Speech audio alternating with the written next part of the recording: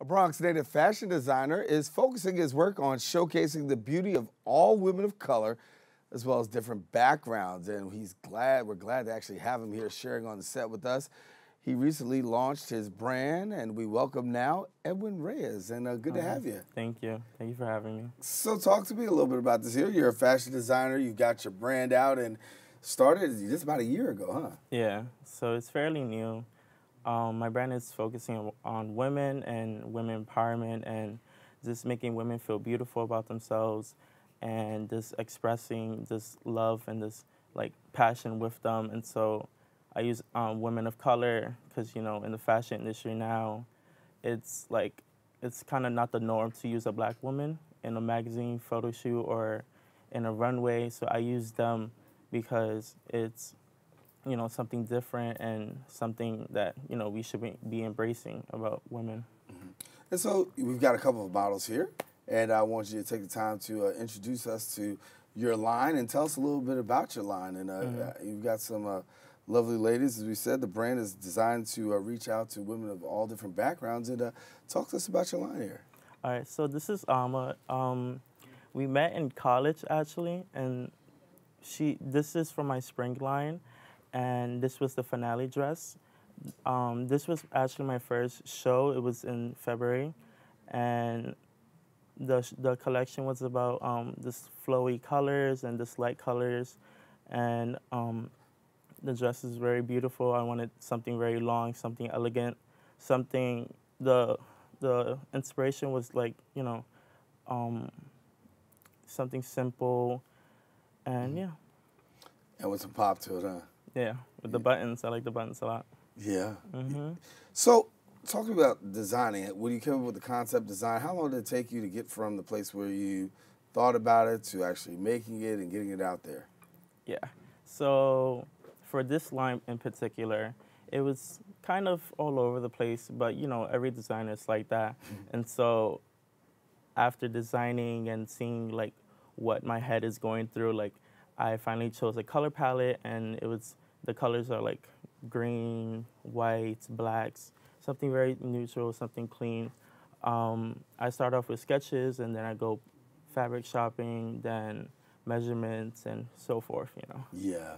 And so boldness is the order of the day. Our next model, I know, is got a pretty bold color out there. And walk us through this design and tell us a little bit more about this. Gotcha. Well, that's open design right there. Oh, there you go. All right. So this is Samantha. She's my best friend / manager for my brand.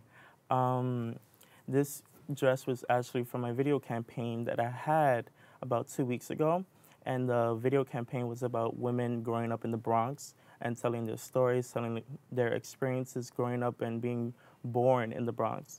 So I chose a bright color because I wanted actually, the photo shoot happened in the hood, you know, in the Bronx. So I wanted something bright to pop behind, like, you know, the brown buildings and, you know, the neutral colors of the buildings. So that's why I chose a bright color. And so going forward, where do you see things going, and what do you have up on deck?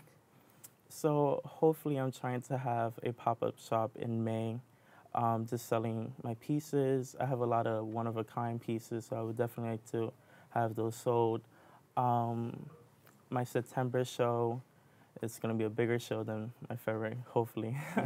So, yeah.